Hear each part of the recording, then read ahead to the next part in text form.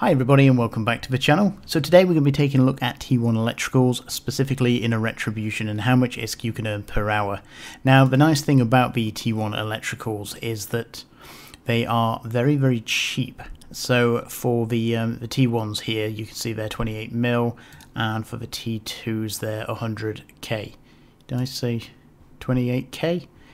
Sorry, so 28k and 100k.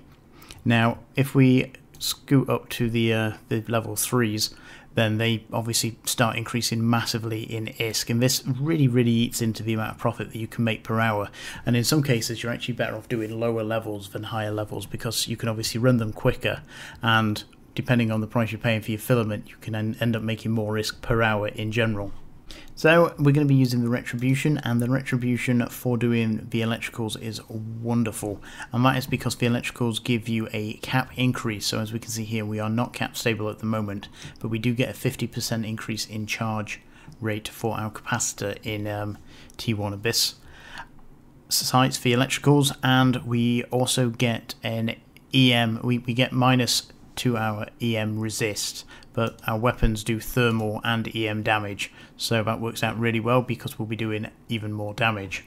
So the fit's relatively standard. We've got a small focused Tech 2 pulse laser, we've got a cap battery, we've got a afterburner Tech 2, we've got an A-type thermal, we've got reactive Hardener, we've got a small armor repairer Tech 2, and we've got a multispectral coating, and we've also got a heatsink. Now I am doing this on two characters at the same time, and on the other character that I am using I have put in the A-type small armor repairer. And for the electricals, we're only going to be taking the two ammo types, and that is the Conflag small and Scorch small. Pretty much don't need anything else. Now the reason I've got the two different reppers is basically I wanted to show you the difference between the reppers, the small armor repairer and the A-type, and pretty much you can manage perfectly fine with the small armor repairer, but if you don't necessarily have fantastic skills, you may want to go for something with a bit more healing per second. So it's completely up to you. This fit with decent skills will barely break a sweat, and if you're struggling a little bit more, then obviously you can start blinging it out a bit more. So as I said, I am dual boxing. However, this dual boxing is two separate rooms entirely, so these ships are in different abyssal sites, not the same site. As you can see on the right hand screen, we have the Firewatchers and the Warden. The Firewatchers basically need to be given priority generally because they are cap sucking, so anything that takes cap from you needs to be prioritized, because without cap you are going to die. Now these don't pose much of a threat, and as you can see they do go down pretty swiftly. You can, I've not even got an armor rep actually going at this moment, I forgot to put it on. As you can see there, we've just activated it, but I never changed from Scorch because Scorch does EM damage at long range and is pretty much the only ammo type I use unless it's a large entity. So this one we've got Karen, as you can see on the left hand screen. Karens can be relatively dangerous, they can do quite a lot of damage. However, in the lower tiers I found that their tracking doesn't seem to be as good as within higher tiers. Now I could be wrong there, but as you can see here, we take out the cruiser, and basically at the moment I'm just going straight for the cash, and after I've got the cash I basically then go for Karen. I barely get hit, and I haven't had a single decent hit from her. However, you can go at a slight angle to try and mitigate the guns.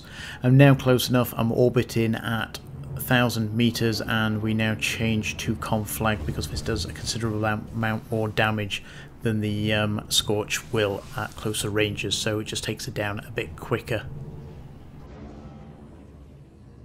So on the right hand screen this time we've got a Devoter Knight. Again, can be quite dangerous, they do suck quite a lot of cap from you, but with the effects from the electricals I'm basically generating more than enough cap. They do a decent amount of damage, however not enough to overcome the tank. So as you can see, gone for the cash, and then it's basically straight into orbit range, and then changing to Conflag, just do a little bit more damage, and as you can see here, melting pretty quickly.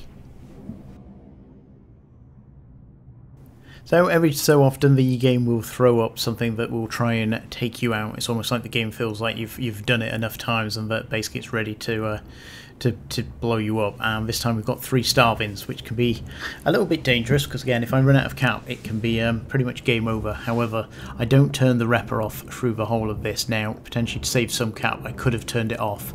Instead of going straight for the cache, I get into orbit range because basically these will charge straight at you, and it's relatively easy to keep within the conflagration damage area, so within 8k. So as you can see, they're going down pretty swift. My cap is going down quite considerably, but nothing that basically we can't handle here. And then it is on to basically going for the cache now. I've changed back to Scorch because what's left can't break my tank, and it's now plain sailing again. So on the left hand screen you can see we've got one of the Deepwaters here. Now the Deepwaters aren't particularly dangerous, they are basically just a DPS soak, so all we need to do is we've gone for the cache, we've got the cache. I'm currently firing Scorch at the moment just to do a little bit of DPS until we get into range. I'm trying to get into orbit range, and then as you can see there, we've now changed to conflag because obviously conflag does a lot more damage. This way we can basically just orbit, no risk to ourselves. Basically he's not going to hit you at this range, and obviously with conflag loaded it's a bit quicker to go down than it would be with Scorch. So again, it does take a good amount of time, but it does go down relatively swiftly. We're looking about 1.5 to 2 minutes to take one of these down, so it is one of the longer things to take down and can be a little bit frustrating, but all in all, you're not at any risk of dying from this one. It's just a matter of taking the time to do the DPS and then obviously getting out. So out of the 30 runs I've done, unfortunately I only got 1 DED spawn, and these were the Skybreakers, and these went down pretty swiftly. They were really quick to take down. As you can see, we've got Scorch loaded, and pretty much they just melt. Hardest part is their shields, but as soon as their shields have gone, they're gone pretty much. Now, if you get the Enforcer, it can be a little bit more challenging because obviously they do have a little bit more not DPS, they have more tank shield, so if you do get a Drainer, it can be slightly painful, but just toggle the armor repairer as required to save cap. And as you can see here, this one goes down really quickly. So on the right hand screen we can see we've got the Drekavac. Now initially I go straight for the cache, as pretty much always we've got Scorch loaded. Now when doing this I initially forgot that they like to kite, so initially he's coming in, I'm doing a decent amount of damage to him, and I think, oh right, I'll slowbow, or I'll get to the gate ready for the next spawn, and he basically starts to kite me at up to 27k. Now I can't hit 27k, so as soon as I realise what's going on, basically we start to approach, and as soon as we get back into range he goes down pretty swiftly. But it's something to be aware of, that you do generally have to sometimes chase after the odd spawn which will try and kite you, and this was one of them spawns. And so the numbers, crude spreadsheet here, but it does the job. So 1 times Retribution in T1 electricals, and this was basically the amount of ISK that I earned for doing what was it, 29 runs here, which came out at 231 million ISK. The time it took me was 188 minutes, which worked out at 1.2 million ISK per minute, or 73.7 million ISK per hour. Now, so I say that is the average. So as you can see here, we got the odd spawn. I didn't get any nice multiplasmids here, so nothing to really bump it up. We got 24 million, which was a Drekavac BPC drop in, and we got a few T3 electricals, which go through about 3 or 4 million. So some nice odd drops, but nothing outrageous, because if you get lucky and you get a decent multiplasmid that drops every now and then, you can sell some of them for 60 odd million. So again, as I said, it's averaged the odd good drop. I didn't get any skill books or any faction items here either, so this is all basically just standard. And again, the average time taken was 6 minutes and 14.